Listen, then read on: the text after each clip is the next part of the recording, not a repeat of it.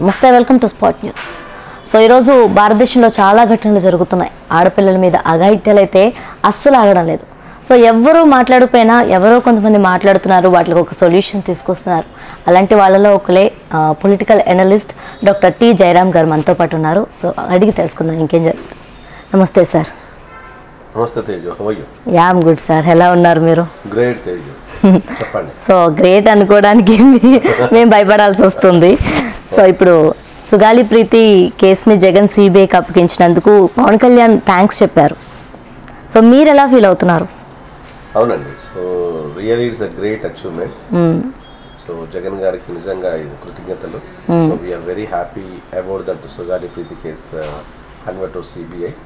అంటే సిబిఐకి అప్పగించడం లోపలనే పూర్తి న్యాయం జరుగుతుందని అనుకోవటం లేదు, కానీ త్వరగా చేసేసి ఇప్పటి వరకు పోలీసులు ఒక కుట్రపూరితమైన కొన్ని ఎఫ్ఐఆర్లు చేంజ్ చేశారో అది జరగకుండా మొదట్లో ఏదైతే ఎఫ్ఐఆర్ పెట్టేశారో ఏదైతే చేసేసారో అవే సెక్షన్స్ని మళ్ళీ కొంతమంది చేంజ్ చేశారు. కాబట్టి అలాంటి అంటే హంతకులకు వెసులుబాటు ఉండకూడదు.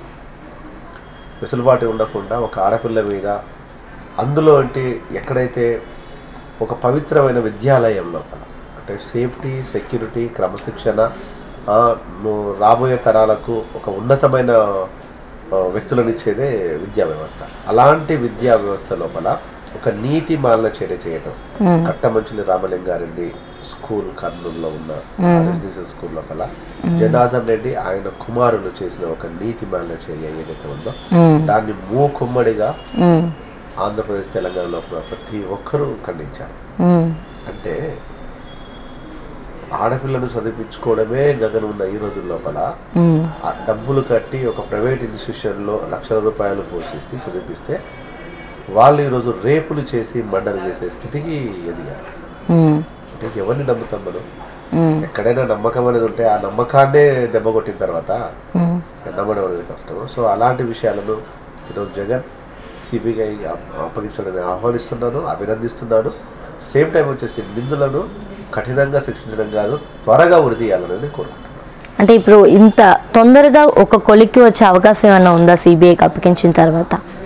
అదే కోరుకుంటున్నామండి. ఇప్పుడు దిశ ఘటన తెలంగాణలో జరిగితే నిర్భయ విషయంలో కూడా చాలా లాంగ్ అయిపోయింది.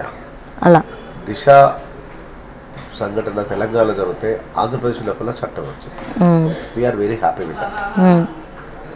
దిశ పోలీస్ 21 days లోపల సో దానికి కావాల్సిన చట్టం తీసుకురావడంతో పాటు 21 days లోపల నిందితులను శిక్షిస్తామని చెప్పారు. ఇక్కడ 2017 ఆగస్టు 17 రోజు ఈ సుగాలి ప్రీతి ఇష్యూ జరిగింది, ఫ్రైడే రోజు. సో ఆ కుటుంబానికి జరిగిన అన్యాయము, ఆ బిడ్డను అతి క్రూరంగా రేపు చేసి చంపేసిన ఆ తండ్రి కొడుకులను వెంటనే శిక్షించేసి వెంటనే ఉరిదీయాలతో పాటు ఇలాంటి సంఘటనలు పునరావృతం కాకుండా కాలేజీలు, హాస్టల్స్లో ఎక్కడైతే ఉన్నారో వాటిపైన లోకల్ పిఎస్ పోలీస్ స్టేషన్లో అక్కడ women and child welfare committees వెళ్ళేసి లేదంటే ఆ మినిస్ట్రీ ఆధ్వర్యం లోపల లోకల్గా ఒక కమిటీ వేసి వాళ్ళ పార్టిసిపేషన్ జరగాలనేది నేను కోరుకుంటున్నాను. ఓకే, అదేవిధంగా ఆడపిల్లల మీద ఇలాంటి ఇష్యూస్ జరిగినప్పుడల్లా ఆ 2 రోజులు మాట్లాడుకోవడమో లేకపోతే ఫేస్బుక్లో స్టేటస్లు పెట్టడమో ఇన్స్టాగ్రామ్లో స్టేటస్లు పెట్టి మాట్లాడి వదిలేసే వాళ్ళు ఉన్నారు. సో మీరు ఒక మెడికల్ డాక్టర్ అయ్యి ఉండి మీరు ఎందుకు ఇంత రియాక్ట్ అవుతున్నారు? అంటే ఒకటండి, ఇప్పుడు మెడికల్ డాక్టరా, అడ్వకేటా, లేకపోతే ఒక ఐఏఎస్, ఐపీఎస్ అనేది కాదు, కానీ సంఘటనలు అనేది చాలా బాధాకరమైన విషయం. ఒక ఆడపిల్ల మీద అంత క్రూరంగా మూర్ఖంగా ఒకటి మళ్ళీ ప్రియాంక దిశ ఘటన లోపల 4 వాళ్ళు చేయటం, సో టేకు లక్ష్మి విషయం లోపల అక్కడ జరగటం, వరంగల్లో ఉన్న ఇన్సిడెంట్స్, మీరు ఇంతకుముందు చెప్పినట్టుగా ఏదైతే నిర్భయ కేసు ఉందో, నిర్భయ కేసు అయితే ఇంకా అన్ని ఒకదానికి ఒకటి చెప్పుకుంటూ పోతూ ఉంటే చాలా ఘోరమైన విషయం.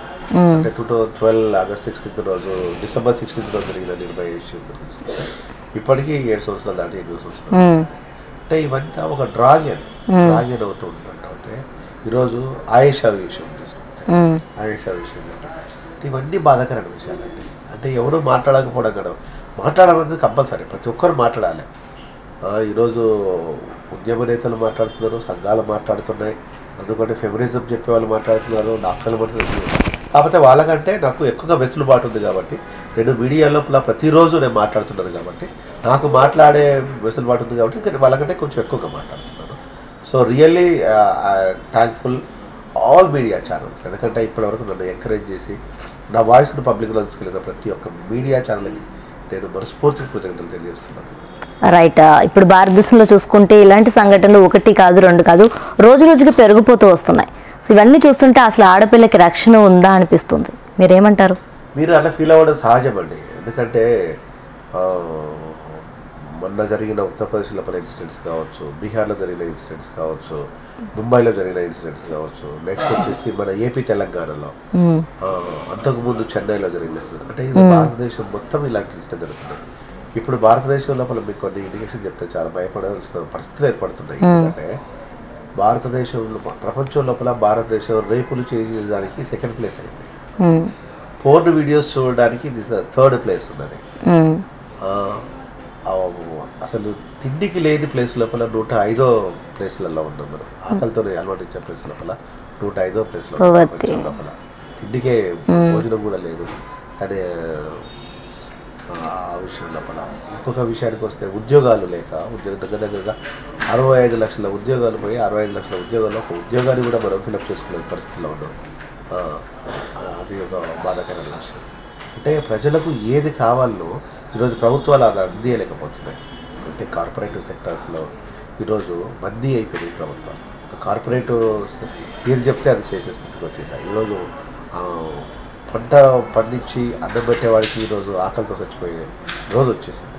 ఎవడో సిమ్లో లేకపోతే ఇంకేదో పోస్టర్లో ఇంకే ఎక్సెట్రా ఏదో చెప్పుకునే వాడికి ₹1 కోట్ల ఆదాయం వస్తుంది. అది ఎక్కడ న్యాయం అనేది వాళ్ళ శిక్ష. ప్రతిదీ కూడా ఈరోజు మాట్లాడే గుర్తుకలు కావాలి, బలంగా మాట్లాడే గుర్తుకలు కావాలి. దానికి ప్రజలు మద్దతు రావాలి, ప్రభుత్వాలు దాన్ని చూడాలి, ప్రభుత్వాలకు కదిలించాలి. ఈరోజు డెఫినెట్గా ఈరోజు జగన్ తీసుకున్న నిర్ణయం నిజంగా గ్రేట్ఫుల్. నిజంగా అమ్మాయిలకు అది ఒక శక్తివంతమైన నిర్ణయం చెప్పచ్చు. అలాగే ఇప్పుడు ఇన్ని జరుగుతున్నాయి అంటే ఒక దిశ జరిగిన టైంలోనే ఆ తర్వాత చాలా జరిగినాయి. సో అన్ని జరుగుతున్నా ఎందుకు ఆగట్లేదు? అంటే ఎన్కౌంటర్ చేసిన తర్వాత కూడా చాలామంది ఇలాంటి విషయాలు బయటకు వచ్చాయి, ఎందుకు ఆగట్లేదు? అంటే ఫాస్ట్ రియాక్షన్ లేకపోవడం వల్ల ఏంటంటారు అసలు? అవునండి, ఇప్పుడు మీరు అన్నట్టుగా దిశకు ముందుగా జరిగింది ఆసిఫాబాద్ లోపల సమత, అదే చెప్పుకున్నట్టే అమ్మాయిని వచ్చేసి రేప్ చేసి వెజైనా లోపల బాటిల్లు గుచ్చేసి క్రూరంగా, అంటే సభ్య సమాజం సిగ్గుపడే రీతిగా రేపులు చేసినప్పుడు ఆ అమ్మాయిని వేడుకుంది, అన్నా నన్ను చంపకండి అన్నా, నన్ను రేపు చేసి వదిలేయండి అన్న, నన్ను చంపకండి అన్నా కూడా నా కొడుకులకు ఏమాత్రము కనీసం కొంచెం మానవత్వం కూడా కలగలేదు. అంటే అలాంటి కొడుకులని ఎందుకు వదిలేయాలి? సుగాలి ప్రీతి విషయం లోపల వాడి జనార్దన్ రెడ్డి గారిని ప్లస్ వాడి కొడుకులు ఎందుకు గురి తీయాలి? నా కొడుకులను బహిరంగ ఉరి తీస్తే తప్ప అప్పుడు అసలు బాధ అనేది తెలుస్తూ ఉంటుంది. అంటే వీళ్ళకి డబ్బులు ఉండదు కాబట్టి వాడికి వెంటనే బెయిల్లోకి రావటం, బెయిల్ 15 రోజులలో సుగాలి ప్రీతి విషయంలో వారికి బెయిల్ వచ్చేసింది. ఎట్లా బెయిల్ వస్తుంది? దీంట్లో రాజకీయ నాయకులు అండదండలు ఉన్నాయి, పోలీసులు అండదండలు ఉన్నాయి, మరి ముఖ్యంగా డబ్బు ఒక మదంతో ఆడపిల్లని అక్కడ చిన్న పిల్ల పసిబిడ్డను 3 రేపు చేసి చంపడం అంటే ఏంటి? ఆ పోస్ట్ మార్టం రిపోర్ట్ నేను చదివానండి. ఆ కుటుంబంతో నాకు బాగా దగ్గరగా ఉంది. అక్కడ పవన్ కళ్యాణ్ మాట్లాడిన తర్వాత వెంటనే నేను ఎక్కువగా మాట్లాడడం జరిగింది ఆ విషయం లోపల. సో పవన్ చాలా గ్రేట్ జాబ్ చేశాడు. సో నాకు తోచిన వంతుగా నేను చేసేసాను. ఆ కుటుంబం సుగాలి ప్రీతి కుటుంబంతో చాలా దగ్గరగా సంబంధాలు ఉన్నాయి. మమ్మల్ని కలిసి దగ్గరకు వచ్చేసాను పవన్ని నన్ను అనేక సందర్భాలు కలిసి మేము కలిసి కొన్ని సందర్భాల్లో లైవ్లో కూడా కూర్చున్నాం వాళ్ళతో. అంటే ఎప్పుడైనా కూడా ఒక హ్యాండిక్యాప్డ్ అండి సుగాలి ప్రీతి వాళ్ళ మదర్, ఒక హ్యాండిక్యాప్, నడవలేదా, ఒక ట్రైబల్, అంటే ఎక్కడ ఈ నీతి లేదు నా కొడుకులకి. ఎట్లా మనం క్షమించాలి?